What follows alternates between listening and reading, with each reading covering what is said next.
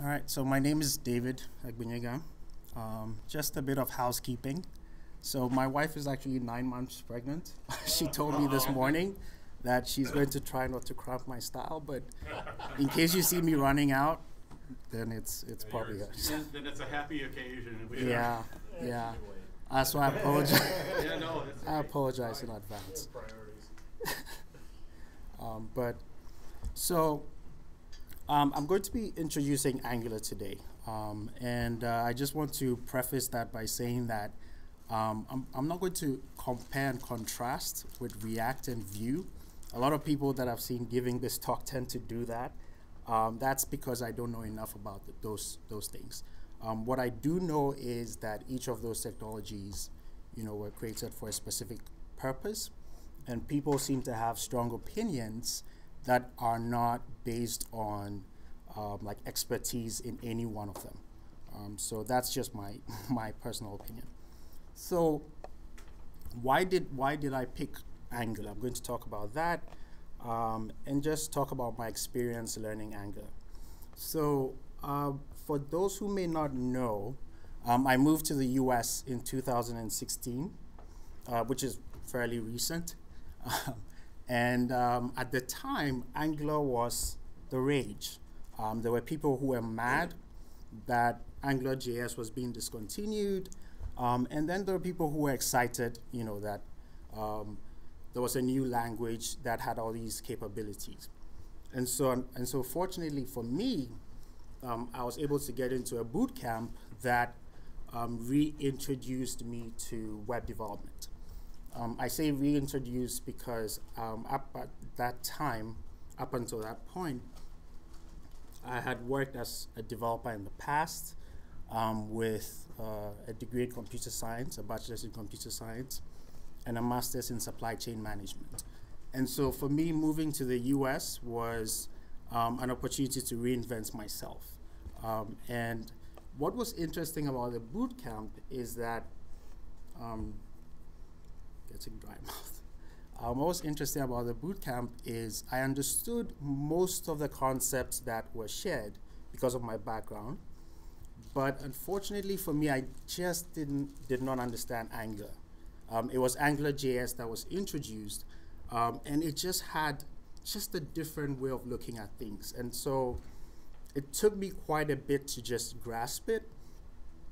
But by that time, I was hooked. And also, moving from Ghana, where I worked as, I was a country manager of an e-commerce business. I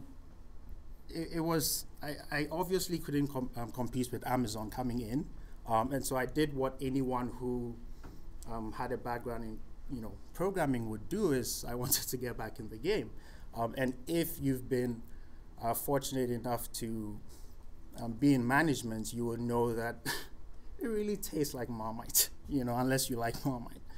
So for me, it was a combination of Angular being all the rage at the time and it being fascinating enough. So I have been using Angular continuously for 15 months. I was fortunate to get a job right out of the boot camp. And so since then, I've been working with JavaScript in general, but with regards to Angular, it's been the last 15 months because when I got my first job, I was told to use, jQuery.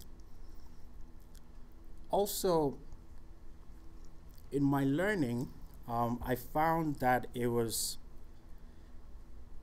best to be able to work with what I call greenfield code bases and brownfield code bases. The difference being that greenfield code bases don't have any dependencies on legacy. For the first company that I worked with, we were fortunate enough to have the opportunity to write an Angular app from scratch. And what that meant was we were able to actually read the Angular documentation and what it says about best practice and actually incorporate this into the code base. Unfortunately for me, I'm working currently in a brownfield code base, And what that means is that the app it was developed over the last 2 years, but it's so dependent on legacy code bases and legacy systems to the point where the developers have had to do certain things for the sake of expediency, not necessarily best practice. But that has been a great experience because it's made me think about the ways to refactor it. And so just something that I would want to share as someone who is new learning JavaScript is that when you have the chance to pick up a new framework or a new library, it helps to think of your experiments, your code experiments as greenfield, and actually go into GitHub and get, like mature code, like code that other people have written, and try to think about how to refactor it, because it certainly helped me.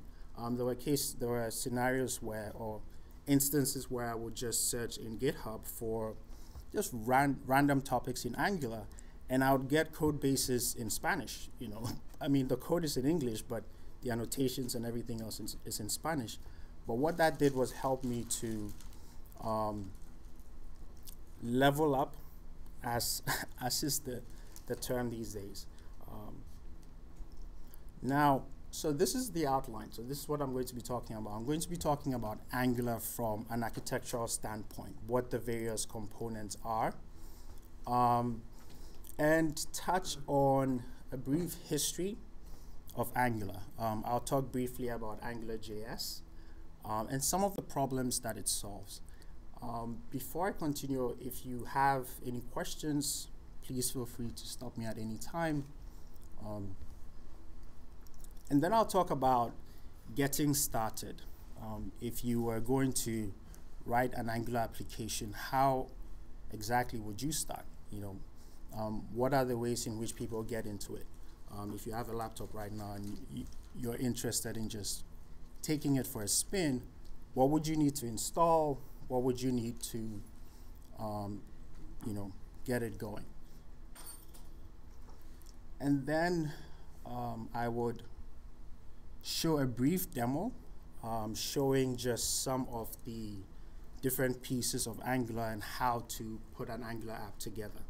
Now, and then I'll end with advanced topics. I know this seems like a very short list, but we'll go in depth as time allows.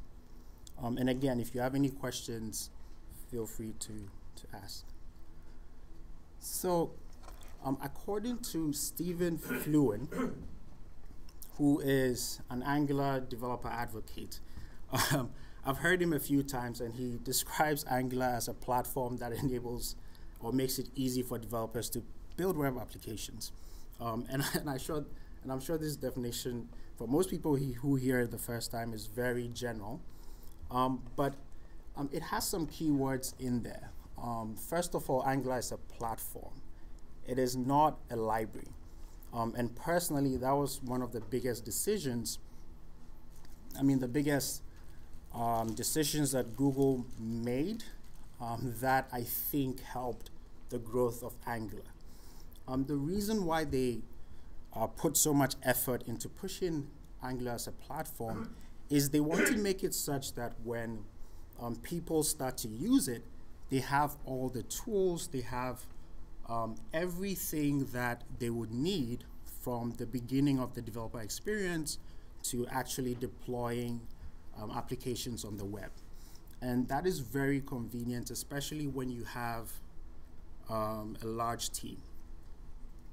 And so with modern browsers these days, you can almost think of them as operating systems, okay, within which you have the opportunity to build these incredible app experiences. And so having a platform that is able to support not only writing HTML, but having a CLI that is able to scaffold out your code, that has ready libraries at your disposal, where you can import and remove things, makes it very easy for especially new developers and people who are new to the platform. Um, and also the idea of applications. Traditionally, applications, when you say applications, people think of mobile or desktop. But with Angular, you have the opportunity to build apps that are able to function or that are able to be transpiled and bundled for different platforms. And so you can write for a desktop as well as mobile or a website. And that's one of the reasons why some people gravitate towards Angular. And with the web, it's very important to recognize the fact that writing applications nowadays has a lot of considerations there are a lot of considerations.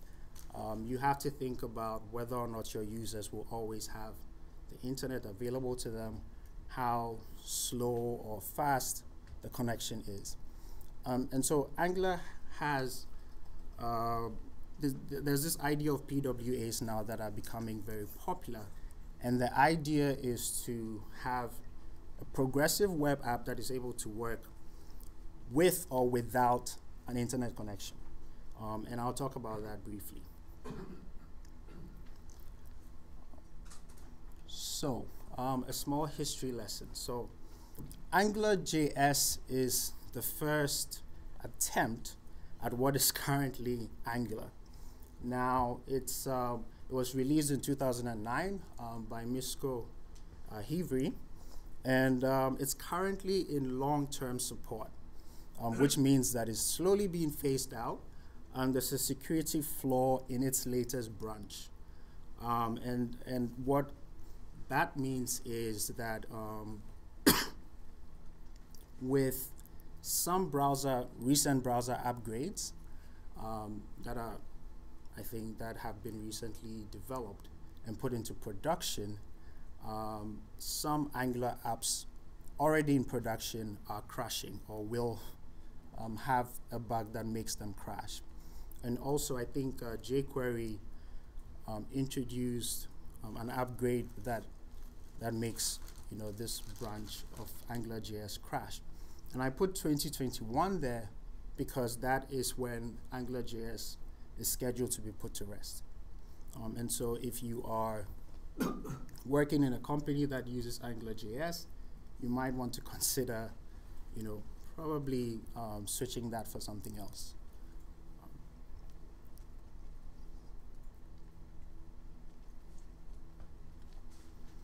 One of the things that AngularJS popularized was the idea of single-page applications. And I'm sure if you're familiar with web development or websites, you've probably seen this before. So on the left is the traditional web page. And what single-page applications did was to change the way communication happens between a client and a server. And so when an initial request is made in a traditional web page, you have an HTML page with assets being brought back with every request. Okay, whenever a request is sent, you have images, you have assets. Sometimes they are cached, sometimes they are not brought back. Now with single page applications, with the first initial request, what you get is an HTML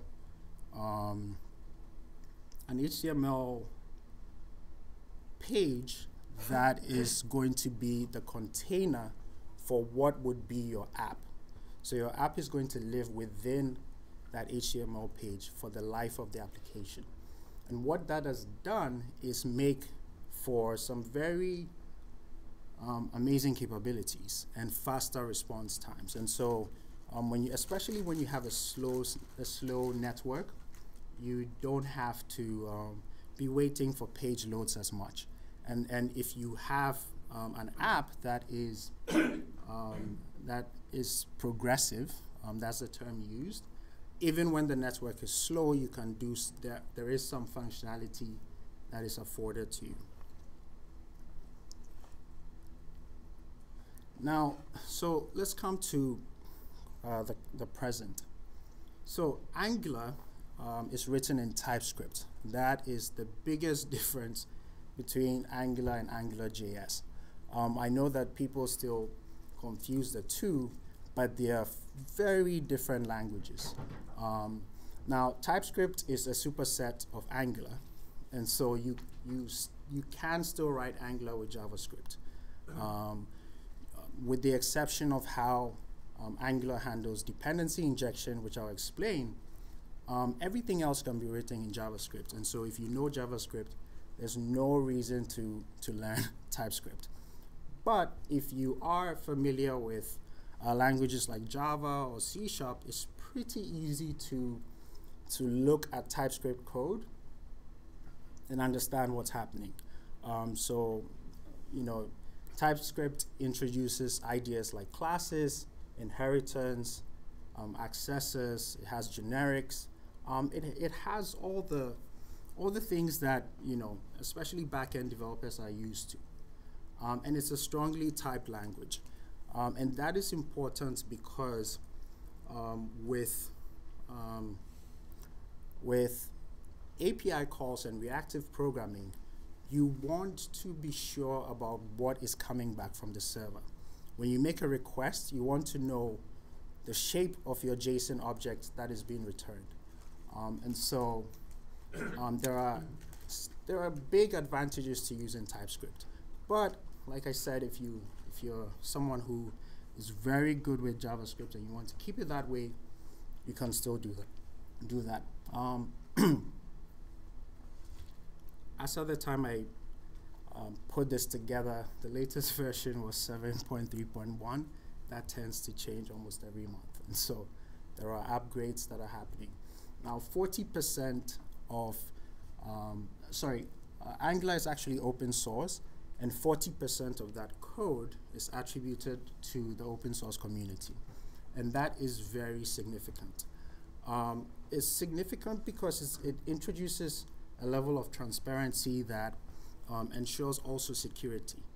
And when the process for merging code is unique in the sense that when you introduce a pull request or you introduce a feature, Google actually runs your change against 700 internal projects. And so Google Cloud, Google Shopping, Firebase is supported by Angular, and so and they are all on the latest versions of Angular. And so that adds some surety to the language. I know that there are a lot of people who are a bit nervous when it comes to adopting open source. In United Shore where I work, we have a committee that meets to discuss new languages and tools that people want to introduce. And so people are still very nervous about adopting open source into their code bases, but you have at least some comfort knowing that there are projects that are in production, 700 in Google, that that support the language. So we're going to talk about the Angular architecture.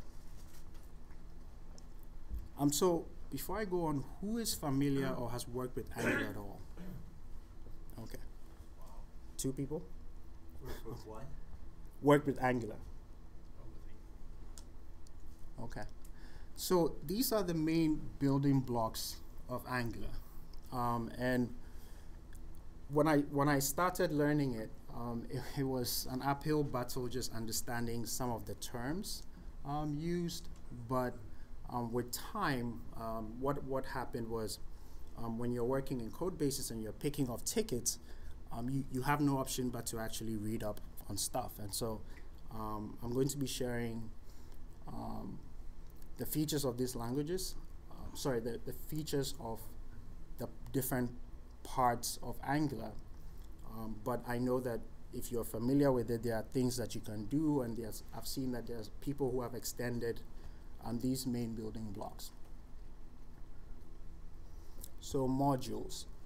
So modules are kind of like the way in which Angular applications are grouped. So they are grouped according to, you can group your app according to a set of capabilities. You can group them according to a workflow. You can group them in terms of your basically an internal architecture. And so when you are writing your Angular application, it helps to spend some time thinking about the overall structure of the app. Now, modules contain components, service providers, routes, and files defined by the module. So these are the sub-components that live within the module's scope. And one of the advantages of thinking of your app in terms of modules is Angular allows you to lazy load parts of your app. And what that means is you have parts of your app that are loaded on demand. And so I mentioned previously that when you make a request, what you get is one HTML document. Now, when you write your application with lazy loading in mind, what can happen is perhaps there are parts of your app that not everybody needs, right, on the initial load. And so those parts of the app can be just basically, relegated to being loaded when needed. And so that speeds up initial load, and it makes it possible. It makes it such that your bundle size is actually much smaller. With modules, you can actually import functionality from other modules. And so if you build your Angular app by separating out different functions, you can have one function importing from another function, or another importing functionality from another module. And what happens in that scenario is your module would actually export those components that are needed, in the component in which you need it in, or you want it in. Does that make sense? And so this is an example of how you might structure your application. So I actually took this layout from LinkedIn. So LinkedIn has a big header, it has profile and links, updates in the middle, and then news and other ads. I actually misspelled that. Ads. But so you can actually think of this, these are different modules with distinct functionality. And when you're building out your module, you can also actually have core modules, and these are, according to the Angular style guide, these are modules that are not only shared, modules that have single use cases that are what's the word? Common to your entire application. And so you can think of something like authentication as something that you can put in your core module. You can actually also create a shared module that has components, services, and features that all these modules can use. So we'll talk about components. An Angular component is, in basic terms, is a template with logic, right? And it forms part of your DOM tree. So whether you know it or not, if you're building a web page or a web application, you're composing a node, or you're composing a DOM tree. And so this is an example of a template. And so templates in Angular are declarative. And one of the things that is strange when you start using Angular or looking at Angular code is you see all these custom, nodes. And so that's one of the capabilities of Angular. That's one of the unique things about Angular, is it helps you to create high-level views that contain sub-nodes. And so if you look at something like this, you can see the mug card node, and that is actually a component on its own with a selector mug card. So mug list item would be a component. Mug list would also be a component, a separate component. And you can see how components are nested with this piece of code.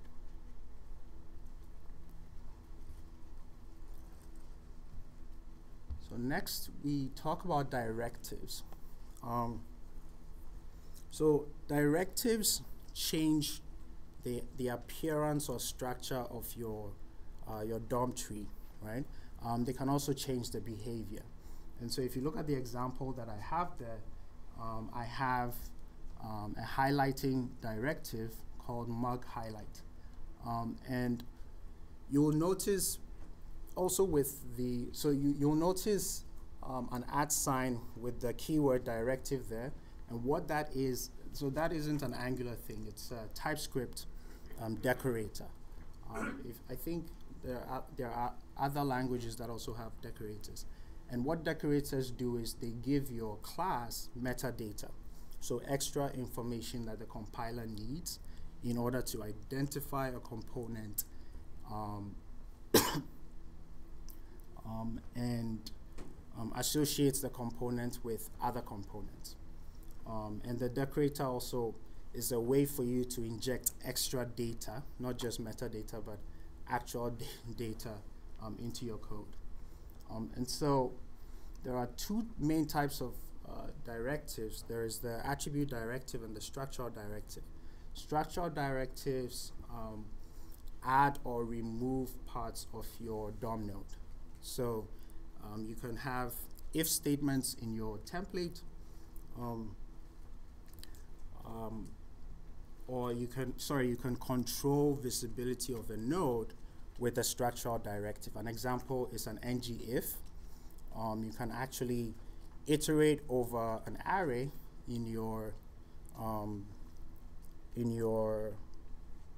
node, iterate over an array and display the contents with a structural directive. And you can also write your own custom directives. So you can display something based on a condition. So you can have something like an unless X condition directive, so that something is displayed until a certain condition is met. There are different ways to use directives. Now, components are also directives, but the difference is that they have templates.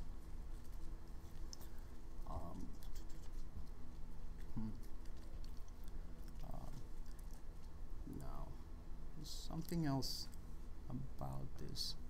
And so when you take a look at the example code, you notice that the directive is mostly just logic. It doesn't have a lot of HTML in it. It's specifically grabbing a node with what is called the element ref. Now, element ref is part of the Angular library, something Angular gives you. It's part of, so it's sort of like an API. And so what that gives you is access to an entire node. And so in this instance, it will give you the entire P node, and you can change the background color of the paragraph element.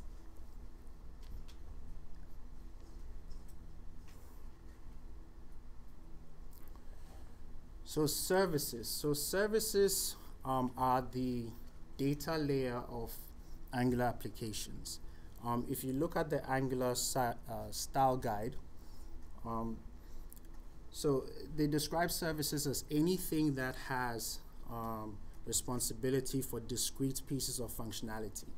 So I mentioned that your component has logic and controls a view, but we want the component to be 100% focused on the view. And so everything the component is doing has to be manipulating the view in some way or form. So anything that isn't doing that, any logic that is not doing that, logic that is grabbing data from a remote server, transforming that data and injecting it, or transforming that data should be relegated to a service. And the interesting thing about services is that they are singletons. Yes? That's actually not true. Services aren't singletons. global services are singletons, but all other services that are posted in the component are just nested from that point down. I'm sorry, say that again. So if you have a component and you have a bunch of children under it, let's say you had a list component and you wanted all the children items in that list to have access to the same service, the service is managing the data in that list or some function on the list, you would put the service inside of the parent, the list component, and that would be available to all of the children list items. But the reason that's important is if I have two lists, each list can have their own service, which means it's not a singleton, because a singleton, there can only be one instance for your entire application, unless my definition of singleton is wrong, which may be. So your definition of singletons is correct, but so one way to look at it, I do still maintain that services are singletons, but a way to look at it is when you have the option of depending on your use case, share an instance of a service with a group of components. And so the main design purpose of singletons is to make sure that your logic class and its sort of its properties are what's the term?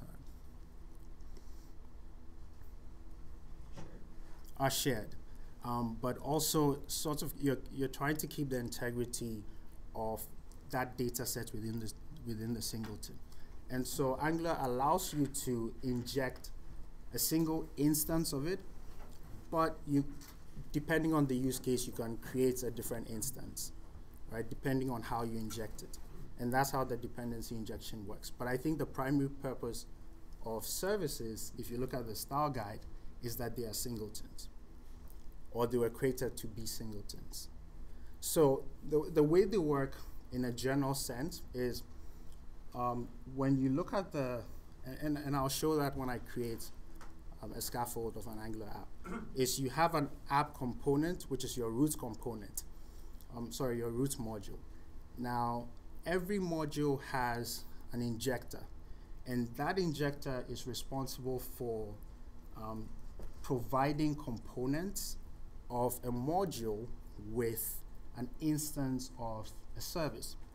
And so you could theoretically say that, okay, I don't want the root components instance, I want my own instance. And so in that sense, you can instantiate a new service instance and use that separately. But the main purpose of services is that you want to keep that single instance. Is that? We can talk later. It seems like there's a lot of confusion on this, because I looked up Stack Overflow just for grins, and it is a singleton. You're correct. It's just the way that they're using it. It's passed around a lot, so it's one single instance that's passed around to multiple. Yes. Instances. What's the definition of a singleton? Maybe I'm off on this. That's. I want to get back to this. And so, I mean, a singleton in the strict sense of the word is to make sure that you're using just a single instance and you're sharing the properties of that instance. So for example, if you have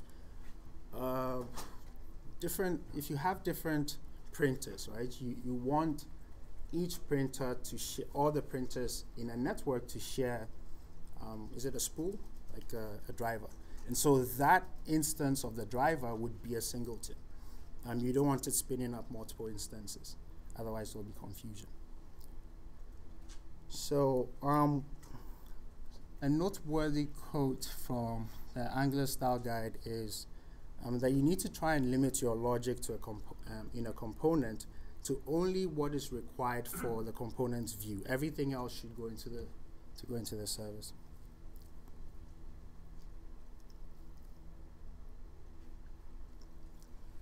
So I'll talk briefly about routing, and then we'll talk about getting started. So routers allow your application to respond to state changes. So when you're navigating throughout the app, routers allow you to know the current state of the app, and change your components and the components' behavior based on that. And so you use routers to manage the states. Now, I mentioned lazy loading. And so the example I have there shows a little bit how lazy loading can be implemented. And so what it's showing is that when you have, when you navigate to the root of your web page, we are saying that it should load the children from the dashboard. Now, the reason why that is a string and the rest are components is the way Angular interprets that is it interprets that as a different sort of HTML page or a different module that it needs to fetch. And so you will see other paths and the components that are associated. And so the first path and the URL to that path, or the component that is lazy loaded there, is an entire module. And then the rest are just components. And so you can have component views that actually, have all the functionality that you need.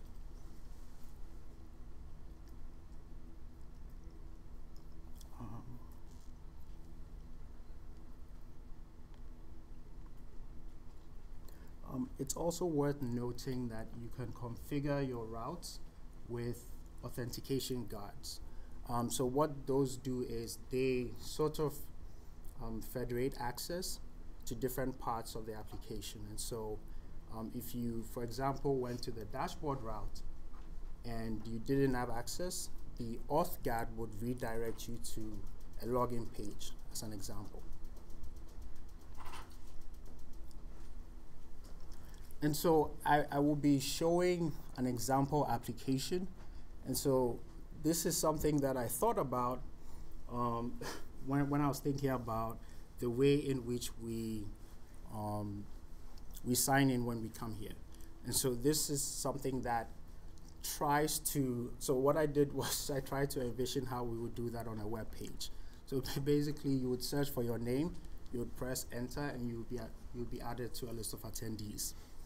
That was just a basic idea. I didn't want to do like another to-do list app. But I cheated a bit. There are parts that are not fully functional, and what I have there is just a list. I'm sorry, just a paragraph. So let's talk about how you would get started with Angular. There are two ways in which most people interact with Angular. One is StackBlitz.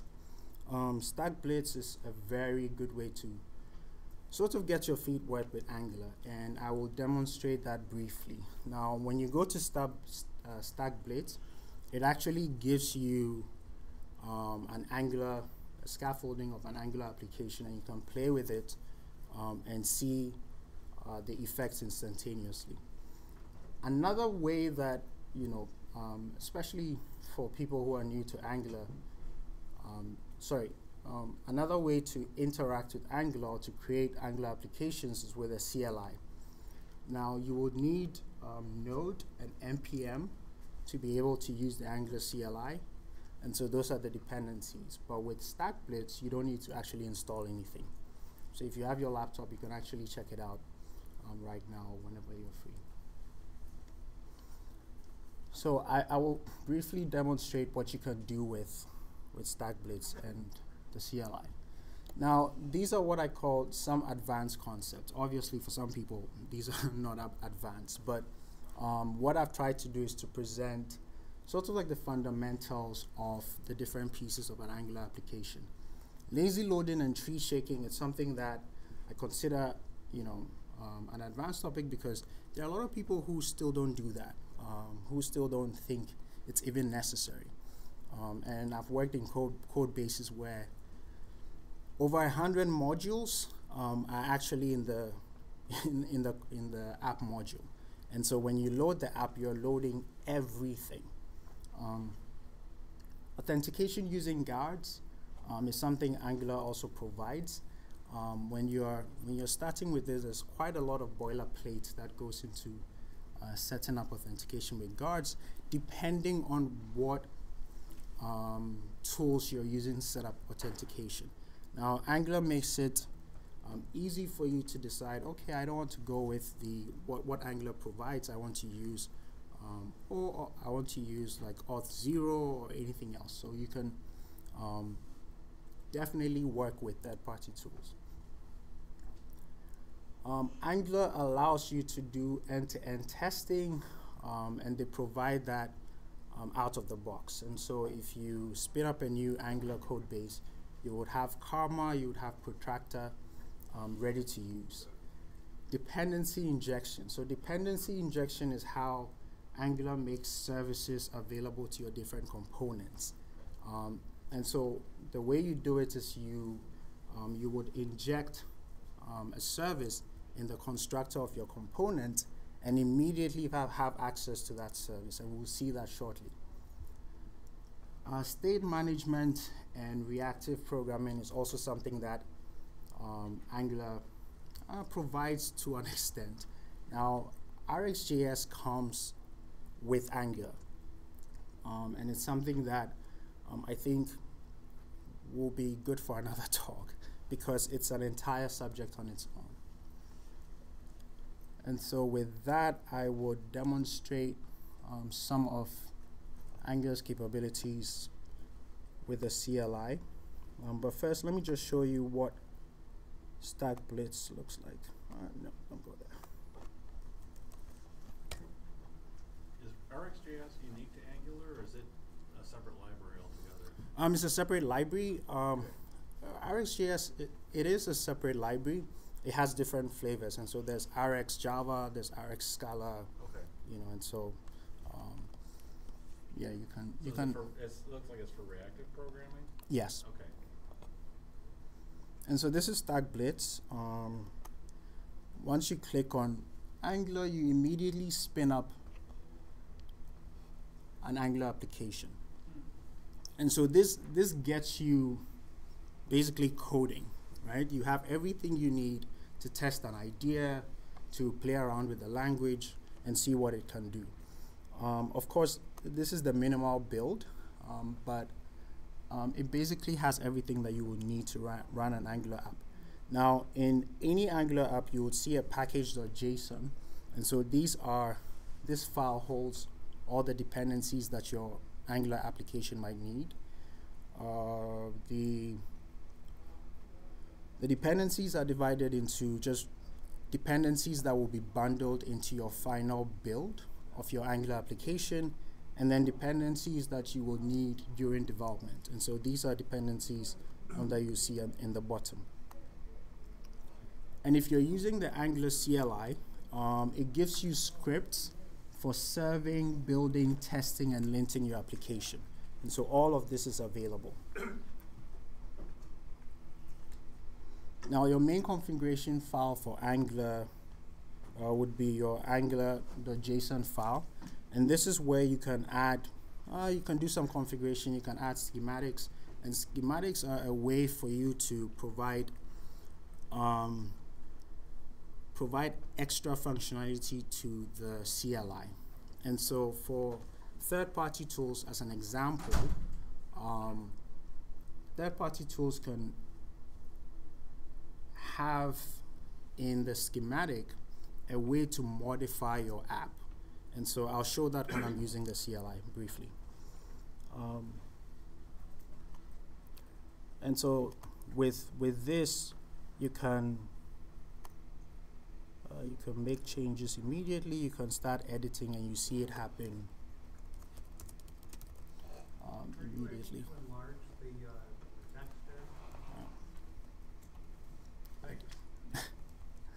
I did make a mental notes to do that. I just forgot. And so what this shows you is just a basic scaffold of an Angular application. I will just go to the Angular CLI and demonstrate how you would use the CLI. Is this big enough? So the Angular CLI allows you to basically not only create your Angular application, but creates the different components or parts and pieces of the CLI. And so, for example, ng is how we use Angular in the CLI. ng new help shows us what this function does, right?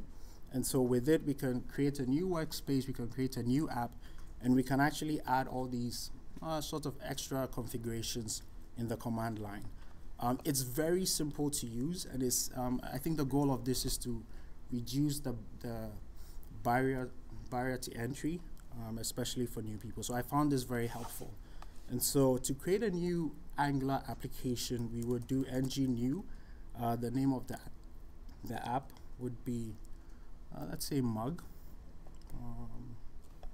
app. And just let's use the default configuration. So from the get-go, you see what this gives us. So one of the things that I think the Angular team or the Google team that worked on this decided to do is they wanted to give developers everything, right? And so if you're working as a single developer who is starting to build Angular apps, and your app becomes wildly successful, and you grow to, let's say, 300 developers, it gives you everything that the developers would need. And so if you have QAs on your team, QAs would be interested in your testing files and your unit tests and end-to-end testing. If you have architects in your team, the architects will be thinking about how to compose the different aspects of the app, and the developers can focus on individual components. I was trying to stop because this takes a while. So if we go into our Mac app, so I'm going to open this in Visual Studio so that we see this better. So starting from the bottom, we have. So this is what Angular gives us when we start it up. I'm just going to go very quickly through the parts so that you understand what it's doing. TS lint allows you to set up rules for linting. Some people prefer double spacing to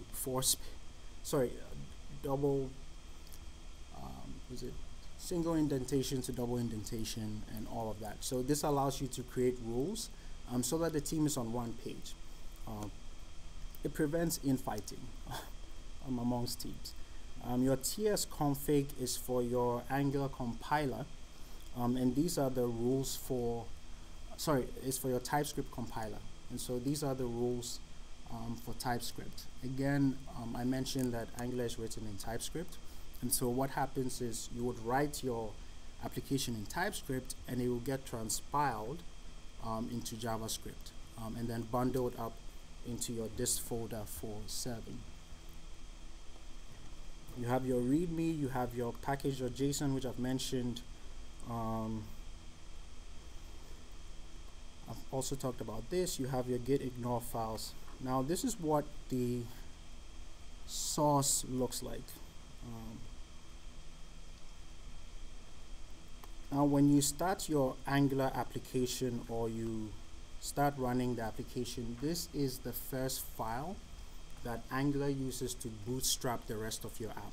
Now there's a bunch of stuff on here that is not very necessary for beginners, like the environment. So this is basically saying that we should enable production in production mode, and what that does is it turns off your change detection behavior. And so in development mode, Angular does change detection in 2 iterations. So it will basically check for changes to your views, and if there are any changes, reload, but it would do a second check. And so this doesn't happen in production. So we can take it off. I'm just want to leave the important pieces just to illustrate what Angular needs to start up. So this is all Angular needs to actually start your app. Let me save this and run it. ng serve just open.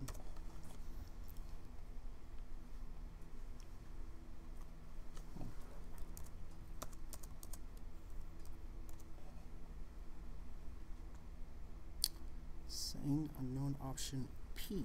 I did not use a P. Dash open? Oh, probably, yeah. And so when you serve the app, this is what you get, and I'll show you how it gets to this. And so in your main.ts, the app module is your entry point. So the app module is what loads, and the app module determines which document or which component loads first. And so what you're seeing on the web page is coming from one component, which I'll show briefly. Now, I mentioned early on as well that when you go to an Angular page, your index.html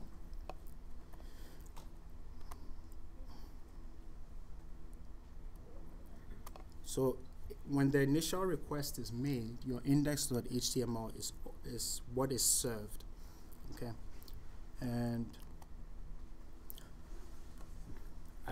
I'll come back to this, but in the app module,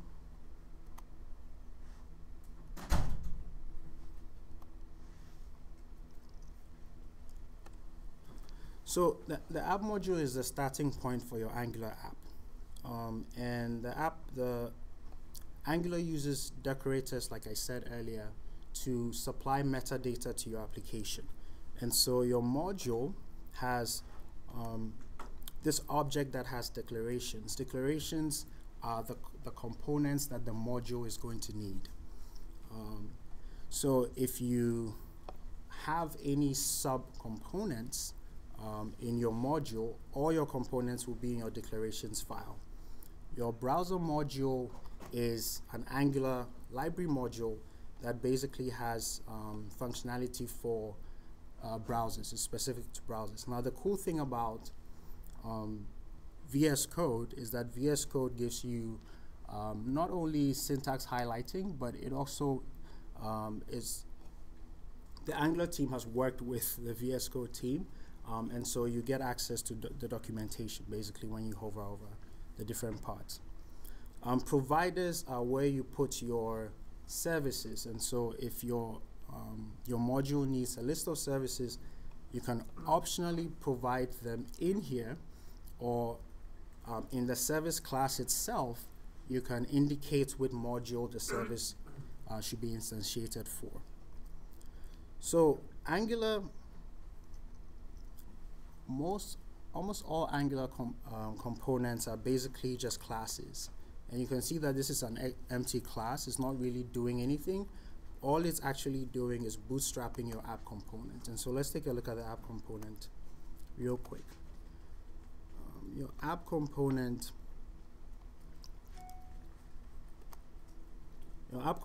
is made up of about 4 files.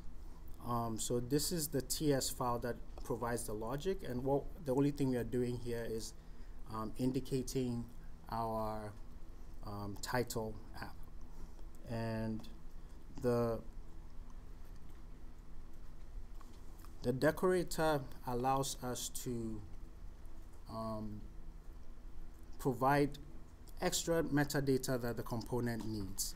And so your selector is how you name your nodes. So your custom nodes and the nodes that I indicated before, you would declare that in a selector. Your template URL is where your template is right? Your style URLs as well is just an array. Now you can actually replace this with either actual CSS. You can do inline CSS.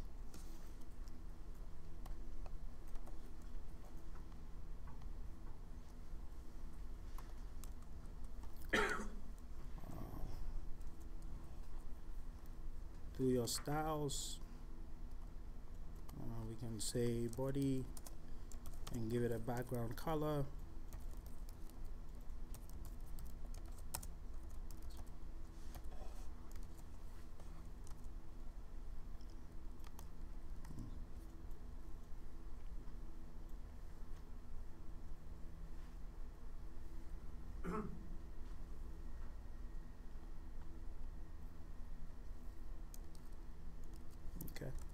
making sure. Did I not use a good color? Okay, I'll come back to that. But you can basically put your styles in there and separate them. You can have inline HTML as well, and I'll demonstrate that in the actual application, the actual demo. So I'm going to open up the demo app. I'll close this so that we can focus on this. In my package.json,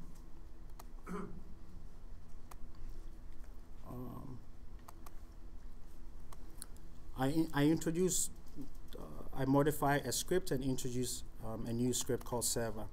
Now there's an npm package called JSON server, and what that does is it creates like a fake server on your machine, and so we can run the server as well as the application at the same time with ng start. If I can get this to npm start.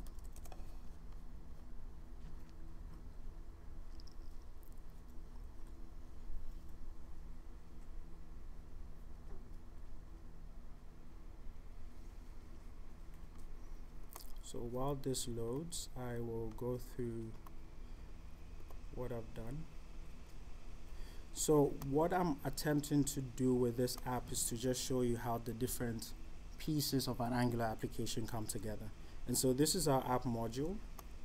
Our app module is importing modules and importing components, right? And so we have a core module in there, and that's the only custom module that I've created. I've also created an attendee count, an attendee item, and an attendee list at the root level of the application. And that's something you can see when you open. I'll make this available on GitHub shortly. And so the attendee list is a component with subcomponents or nested components.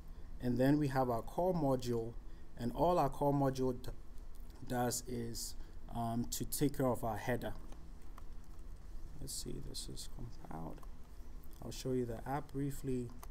And so it doesn't look great, but this was my attempt at quickly putting something together.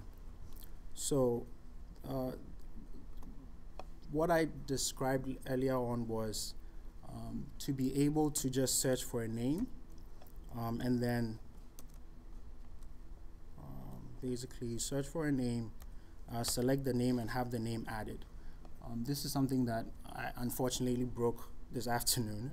I'm still trying to figure out why it's not working, but I'll show you all the different parts.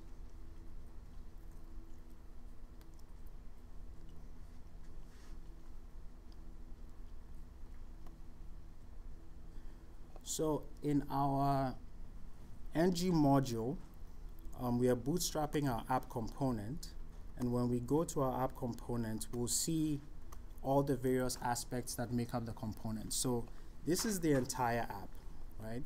We are saying that it should show us we are pulling in the header, we are pulling in a title, and this is just a bunch of HTML, but we also have an attendee list. So we are using two components in our app at the root level, and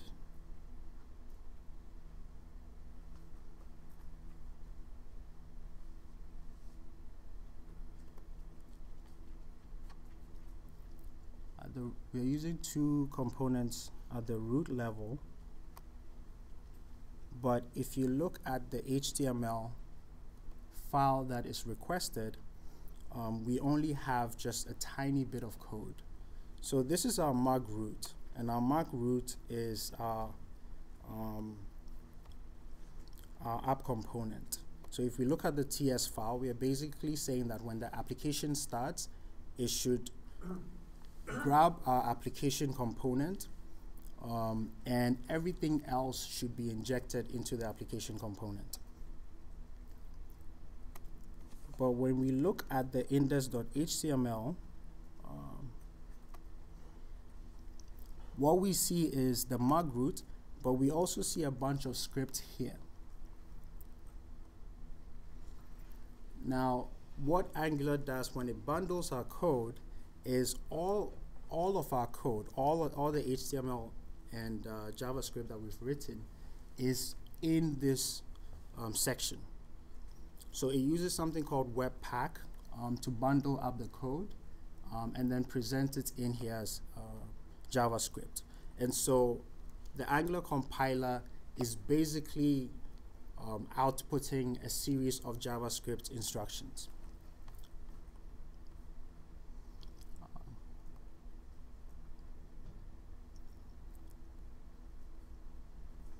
And so in our app component, we have the header, and the header is in our core module. And remember that we are injecting that one core module into our app module.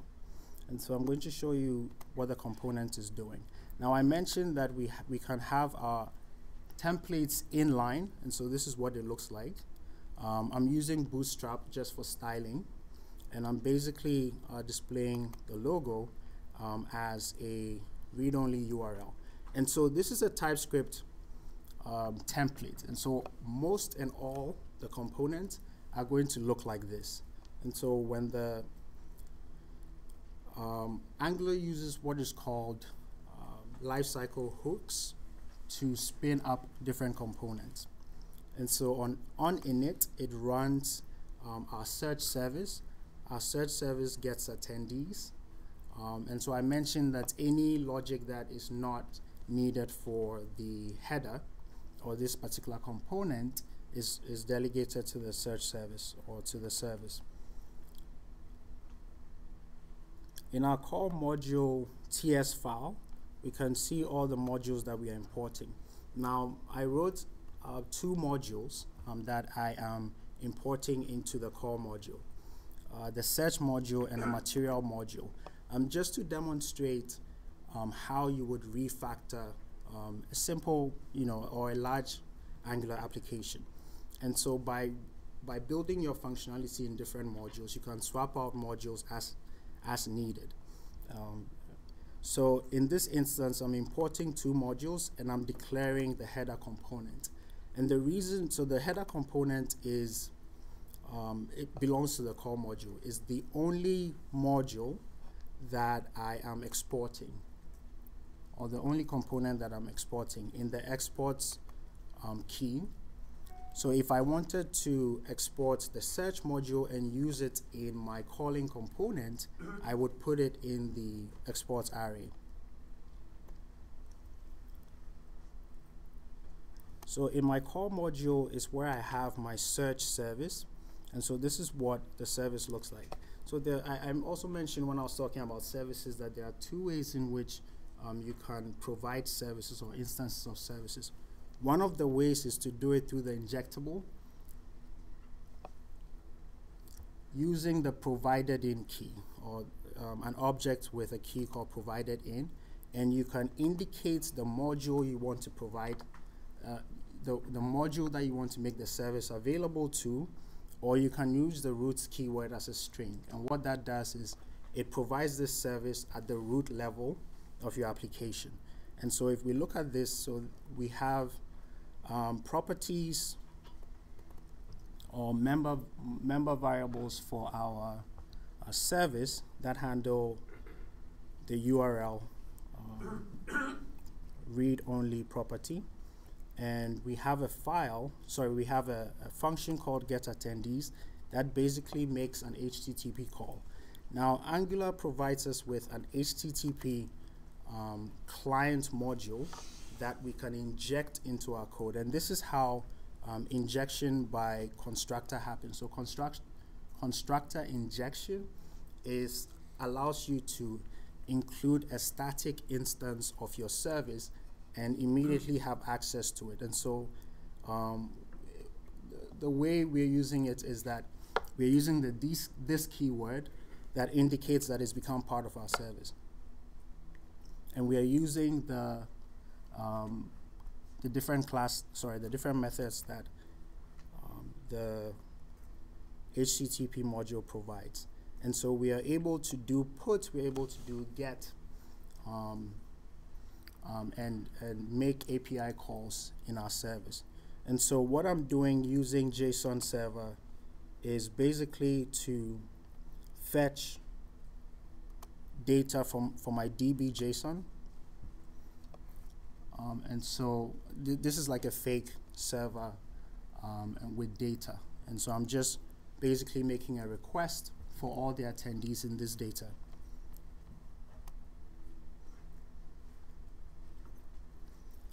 I was actually hoping that this section would be more interactive, so if you have any questions, just feel free to ask.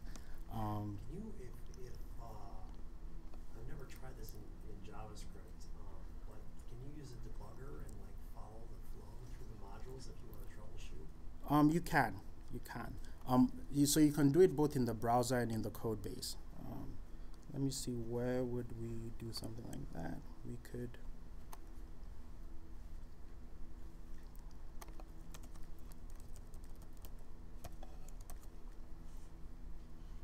Now, the TS lint is telling us that this is not allowed, right? You're after the return statement. It's not going to run. Oh, yeah.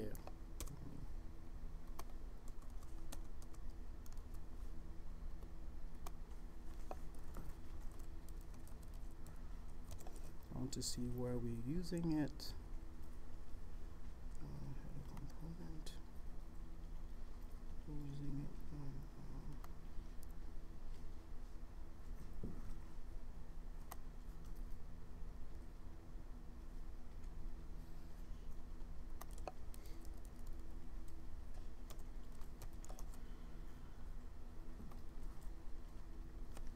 And so this is how it would work, and the browser allows us to see what it's doing. It allows us to see what is being returned. And so on initialization, we see that we don't have anything in our code, and we can actually walk through the code.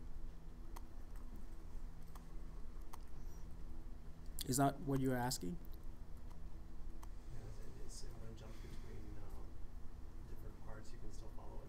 Yes, you can follow it, and it allows you to see the scope of the different parts.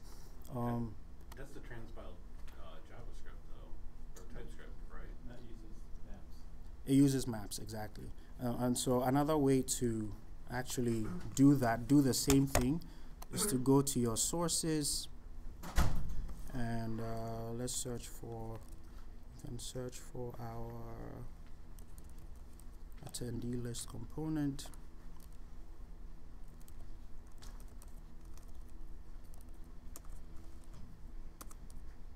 Where's the TS file?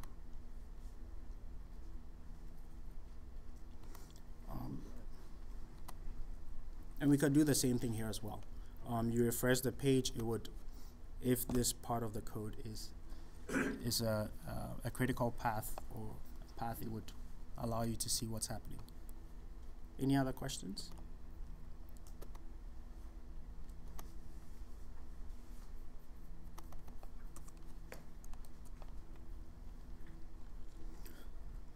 So let's take a look at our search module. So I have two search modules in the application. The first one uses a third-party library, and I wanted to show how you would do that. And so the way you do that is to use npm to actually install your third party. And so your third-party code and all your external libraries actually live in your node modules file. Sorry, your node modules folder. Anyone who has done any Node.js, you're familiar with the huge node modules folder. And so I'm using a library called ng2 completer module that I installed using npm, and that's something I'm importing into my search module. Now I'm also using, Angular has a library called material that provides UI components that you can use within your application. It comes with styling and behavior and best practice. If you go to the material.angular.io website, you see you see all the components that Angular provides, and you can also use that in the code. And so I'm just going to show how I'm using this particular module. And so ng2 completer gives us access to just search functionality and auto-completion. And so in this instance, it allows me to basically grab my attendees from my API and use its internal data service to actually search through that list. And so the way it does that is to provide me with these attributes, and these attributes hold data. So it has an internal data service with methods that I can use in my code to provide it with the list of my attendees, right? And what it's doing here is on initialization, I'm getting my attendees, and I'm assigning, I'm putting the array of attendees in search data, and this is what type checking allows you to do. So type checking ensures that I'm actually getting an array of attendee. Now their data service is where the magic happens. So if you're using ng2 completer, what happens is if I hover over this, you can see exactly what this function is doing. So this function takes my data as an array or an observable. It takes search fields and title fields, and it returns local data. And so I'm basically saying that it should just search using the full name, right? Now, for some reason, this is what I broke this morning. The idea and what I was trying to do was that when an event which is selected is emitted, I want to call my function in attendance. And all I'm basically doing is grab the object that has been selected and updates the attendee. Now I can do control-click and go to my service function that is doing this, and I'm basically saying that I should update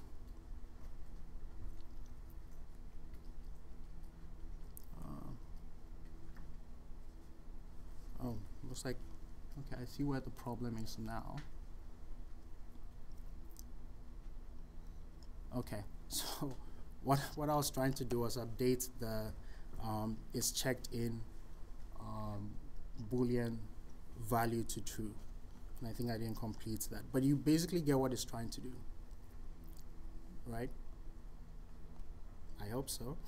Okay, let's go back.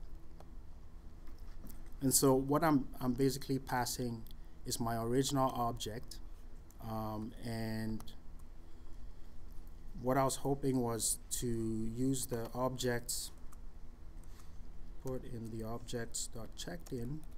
I don't like doing live coding because I always get flustered when I do with my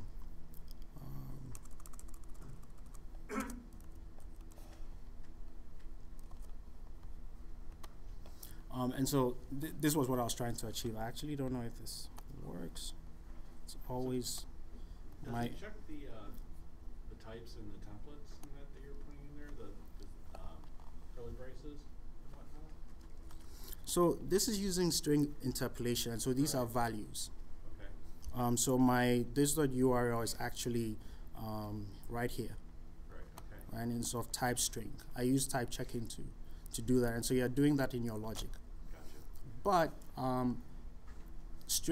so anything I put in curly braces is run as an expression, and so I can put JavaScript expressions in my string, my curly braces. Any other questions? Yeah. So what's involved in installing this, actually getting an environment to run it? So there are a lot of ways to answer that, but let's pretend that you have a server that you want to write this on.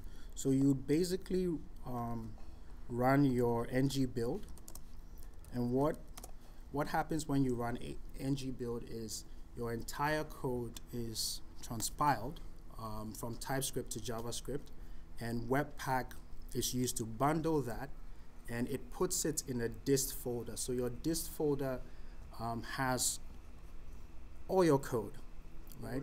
Where do you get ng from? Where do I get? ng from. If I type ng build on my computer, it's going to spit back ng. You have to install Yarn. You have to install it. Install So, Yarn? so I stated that for you to be able to run this locally, you need npm, and then you need your node, and also you need your Angular CLI. And so I'm using the Angular CLI. And the way you install the Angular CLI is to simply run npm install Angular/CLI.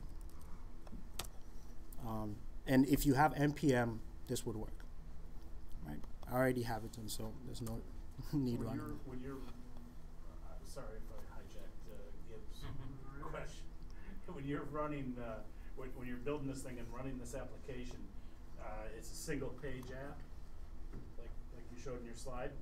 Yes. What is the server end of it? Is that Node, or is it Apache or Nginx? It can be any backend you want.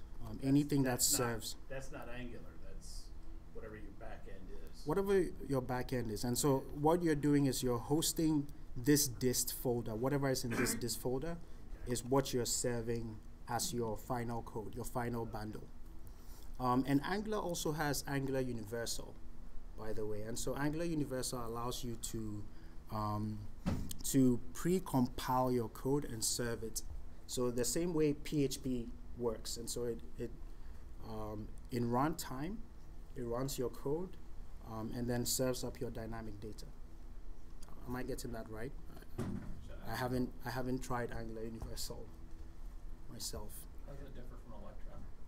How is? Is it creating native components like React Native, or is it just kind of doing everything Electron's doing? And I don't know the answer to that. You mean Angular Universal? Yeah, Angular Universal. So Angular Universal does server-side rendering, but Electron wraps. So Electron would wrap what is your Angular code in your dist folder and interface with the desktop. And so if you're using something like Slack is written in Electron. What else is written in Electron? Microsoft Teams. Does anybody use Microsoft Teams? It's also written in Electron. And so Electron acts as a wrapper that has libraries that interface with your native desktop environment. So you said Universal runs on the server. It runs on the server. So does that require Node or some other? It does require Node, I believe, because it has the binaries to do that. But you can go to the Angular documentation and you get all the information you need. So yes, back to this. So the code has finished building, and this dist folder has all my assets and all the code that I need to run. Now, I'm using, so when you install the Angular CLI and you run ngserve, Angular is using Webpack. And so Webpack creates like a virtual server, a runtime environment that serves your application for you. But if you wanted to put this on a server and actually put it in production, this is how you would do it.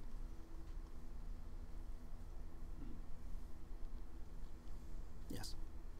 So then you've got a web server and that gives the user the initial package, and you have this other part that's serving AJAX requests, or it takes AJAX requests and does something with them and sends back JSON. Is that how it works? Yes, and so when you make your initial request, your index.html file is what is served.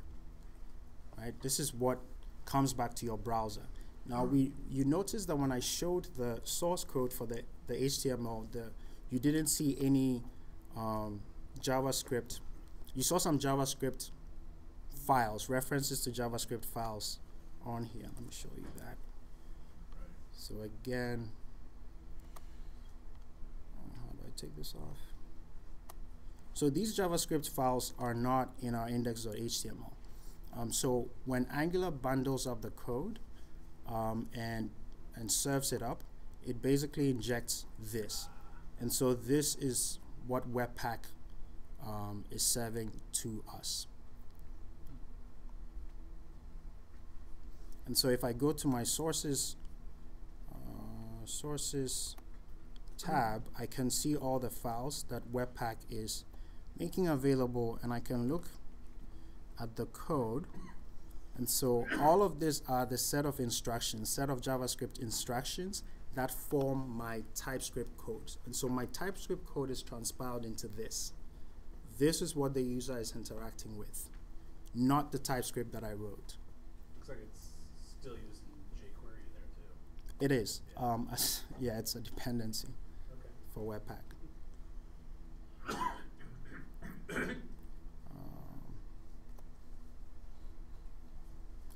Any other questions? I'm actually bummed out that this did not turn out well. I would, before I close, I will show just the attendee list tree briefly.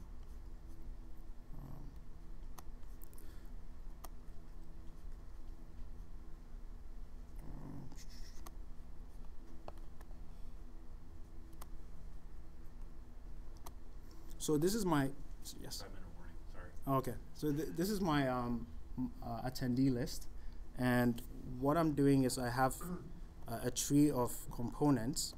So I have the count, and then I have the item, right?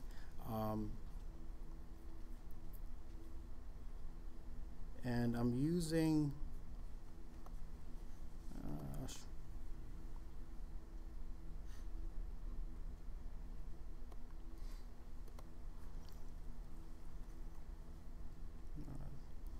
attendee list component, and this is the, sorry about that, this is the HTML for attendee list, and it has two components in it. This shows me my total attendees by way of property binding. So Angular is using the angle brackets to give me data. So I'm getting data from the logic of the attendee count component.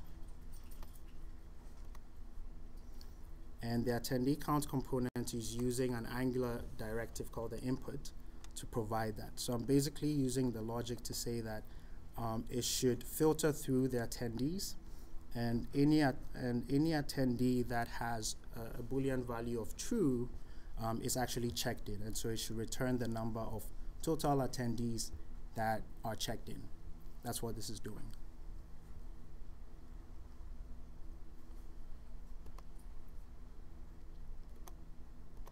Any more questions?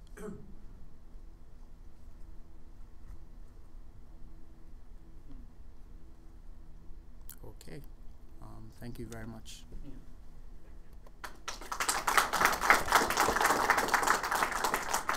If you would please fill out the comment cards that I have spoken about earlier that are so